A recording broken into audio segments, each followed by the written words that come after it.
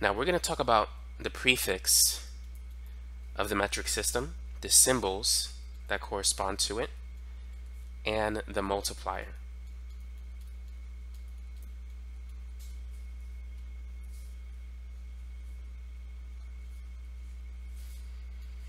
So first, we're going to start with deca. The symbol for deca is dA. The multiplier is 10 to the 1, or just 10. Hecto has the symbol lowercase h. The multiplier is 10 squared, or 100. Kilo is lowercase k, and it's 10 to the third, or 1,000. So what this means is that 1 kilogram is 1,000 grams, or 1 times 10 to the third grams. Next up we have mega. Now it's not going to be a lowercase, but this is a capital case, capital M, and this is 10 to the 6. Mega is basically a million. So a megawatt power plant produces 1 times 10 to the 6 watts, or a million watts. Next up we have giga, represented by the symbol capital G. Giga is 10 to the 9, which is equivalent to a billion. So a gigajoule is 1 times 10 to the 9 joules. So what I have here are called conversion factors. Notice how I'm writing all of my conversion factors. This is going to be important when we're solving problems. So what you always want to do is you always want to attach a 1 to the prefix. And then the multiplier goes with the base unit, whether it's joules for energy, watts for power, grams for mass. So you always attach the multiplier to the base unit. And it makes it easy to write the conversion factors. Once you have the conversion factors down, then it's going to be easy to convert from one unit to another. After giga, what we have next is tera, capital T. Tera is 10 to the 12, which is equivalent to a trillion. So 1 terawatt is 1 times 10 to the 12 watts. After tera, the next one in the list is peta. In most cases, if you're studying for an exam, typically you need to know up to tera. So going past 10 to the 12, you usually don't need to know these unless your professor gives you, these notes. But usually up to 12 is, the limit. But there's some other ones beyond 12, and I'm going to give it to you. Peta is 10 to the 15.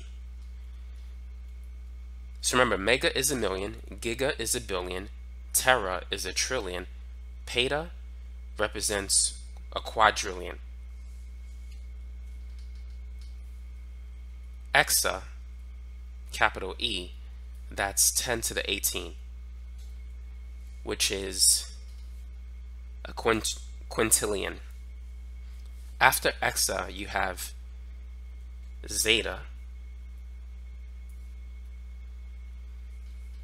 and that's not a lowercase z, but this is a capital Z, but I am running out of space. Zeta is 10 to the 21st, or 10 to the 21, and that is a sextillion. After that, we have iota, represented by the symbol capital Y, and that's 10 to the 24th, which is a septillion. So if you know up to 10 to the 12,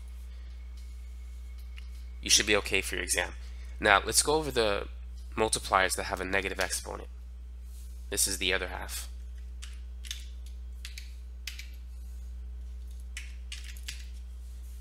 So let's start with the prefix deci, represented by the symbol lowercase d. Deci is 10 to the minus 1. Next we have centi, lowercase c, that's 10 to the negative 2. And then milli, lowercase m, is 10 to the minus 3. The only time you have a capital symbol is mega and above, like mega, giga, tera, and anything above that. Everything else, the symbols are lowercase. So think about what this means. Think about how we can write a conversion factor with this information. 1 centimeter, always put a 1 in front of the prefix. 1 centimeter is 1 times 10 to the minus 2 meters. So always attach the multiplier to the base unit. 1 milliliter is 1 times 10 to the minus 3 liters. Now, once you write this conversion factor, what you can do is you can alter it. If we multiply both sides by 100, we get that 100 centimeters is equal to 1 meter.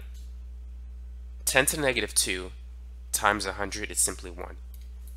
If we multiply this by 1,000, we get this common conversion factor. 1,000 milliliters is equal to 1 liter. So if you can write the standard conversion factors, you can get the common ones as well, simply by adjusting the equation.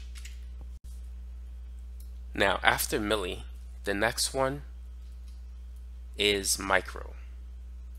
Micro is 10 to the minus 6.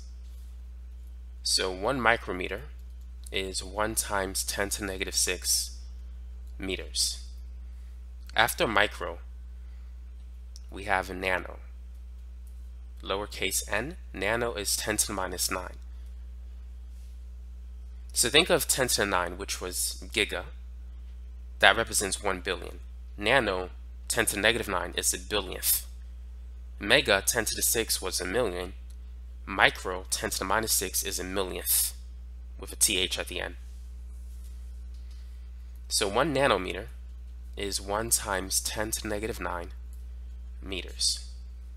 After nano, it's pico, lowercase p, 10 to the negative 12. 1 picometer is 1 times 10 to the negative 12 meters. Now there's some other ones below this, so I'm going to run through the list quickly. Next we have femto, lowercase f, that's 10 to the negative 15. After femto is atto, with the symbol lowercase a, and this is 10 to the negative 18. After atto, it's zepto, lowercase z, 10 to the negative 21. And after zepto, it is yocto, lowercase y, 10 to the negative 24.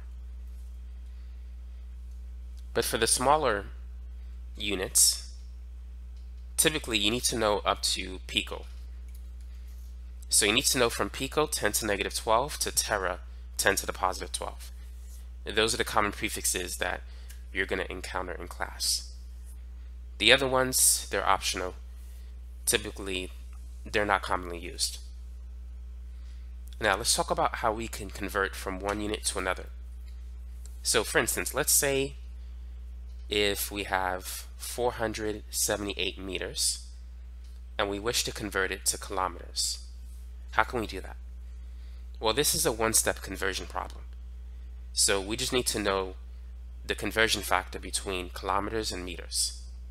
We know that kilo represents 10 to the third, or 1,000. So we can write the conversion factor. 1 kilometer, always put a 1 in front of the prefix. 1 kilometer is 1 times 10 to the third meters. So step 1, write a 1, write the prefix with the base unit, write the multiplier, and then the base unit without the prefix. And that's how you can write your conversion factor. Now to convert it, start with what you're given. We're given 478 meters. We'll put it over 1.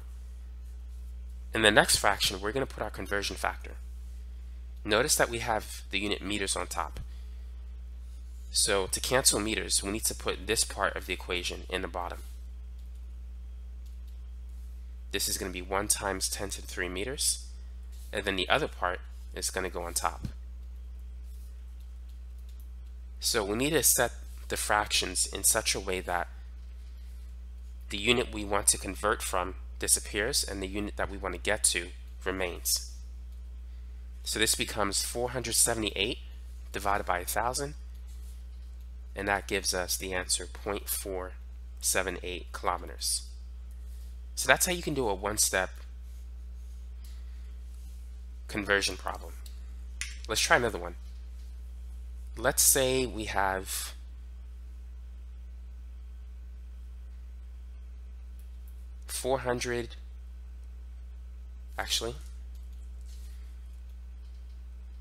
let's say 0.236 liters, and we want to convert that to milliliters.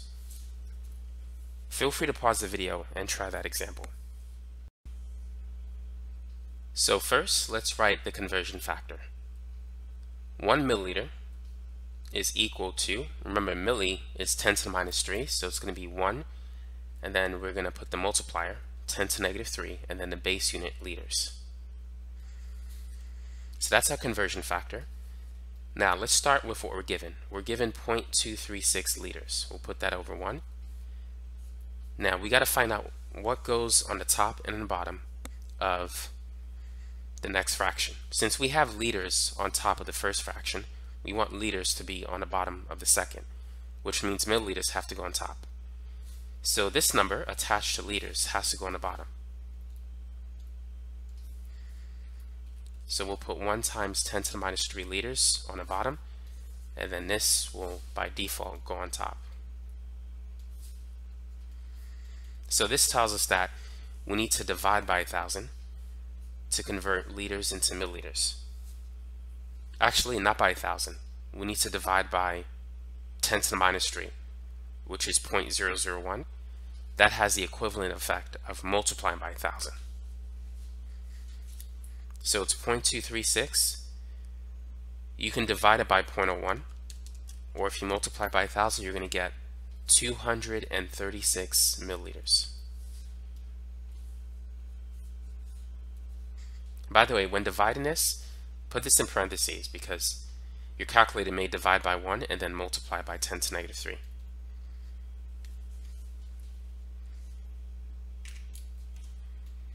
Now let's try a two-step conversion problem. Let's say we have 496 micrometers, and we want to convert that to, actually let's say this is in picometers, 496 picometers, and we want to convert that to micrometers. Try that problem. Now, even though there are shortcut methods available that you can use, what I'm going to do is I'm going to do this one step at a time.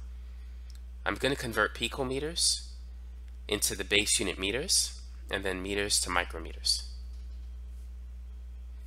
So let's write the conversion factor from pico to meters. Pico is 10 to the minus 12, so 1 picometer is 1 times 10 to the negative 12 meters. We'll use that in the first step. For the second step, we'll convert meters to micrometers. 1 micrometer, we know it's micro is 10 to the minus 6, so it's 1 times 10 to the negative 6, and then the base unit meters. So let's start with what we're given, 496 picometers over 1.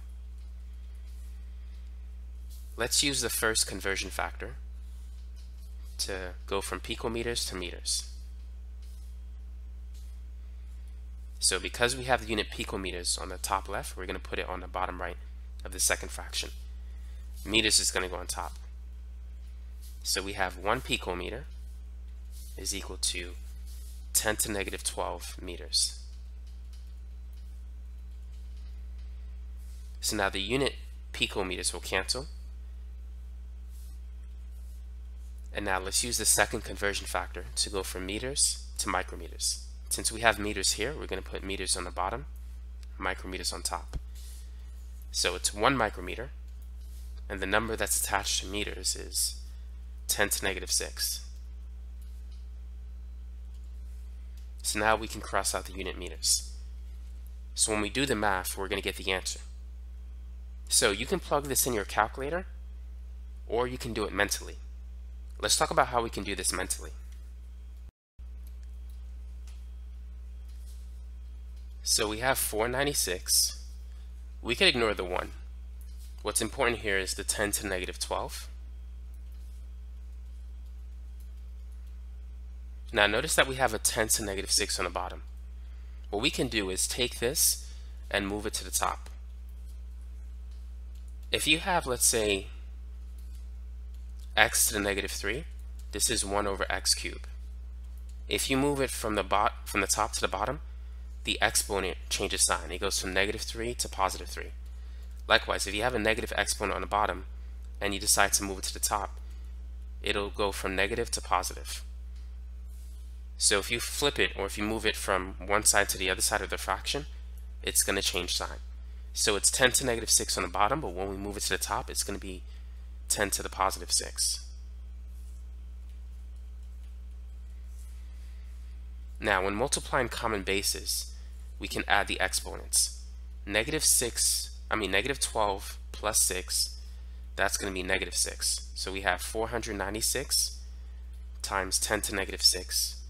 And the unit is the unit that's left over, micrometers. Now we need to move the decimal 2 units to the left. 496 is the same as 4.96 times 10 to the second power. 10 squared is 100, so 4.96 times 100 is 496. And then we still have 10 to negative 6 as well. So adding these two will give us negative 4. The final answer is going to be 4.96 times 10 to the negative 4 micrometers. So that's how you can do a problem like that without the use of a calculator. We typically leave our answer in scientific notation.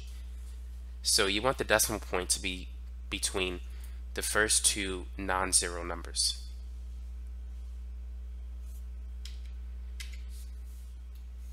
Now let's try another example. Let's say we have 3.54 times 10 to the negative, actually let's say positive, 10 to the positive 7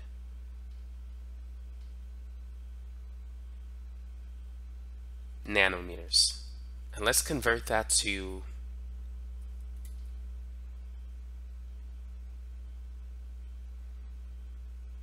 kilometers. Go ahead and try that problem.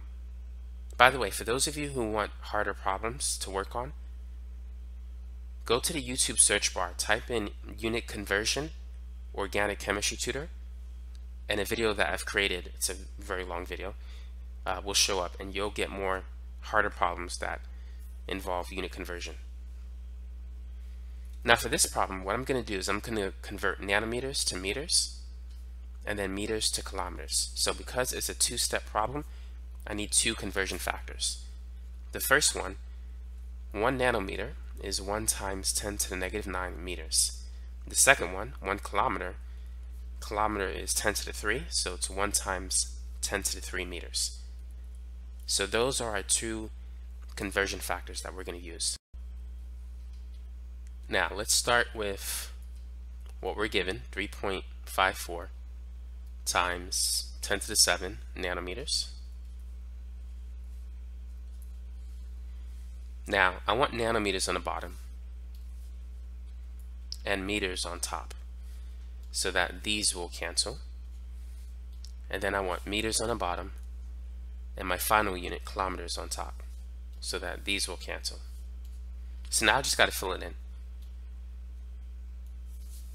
So we have a 1 in front of the nanometer. We'll put that here.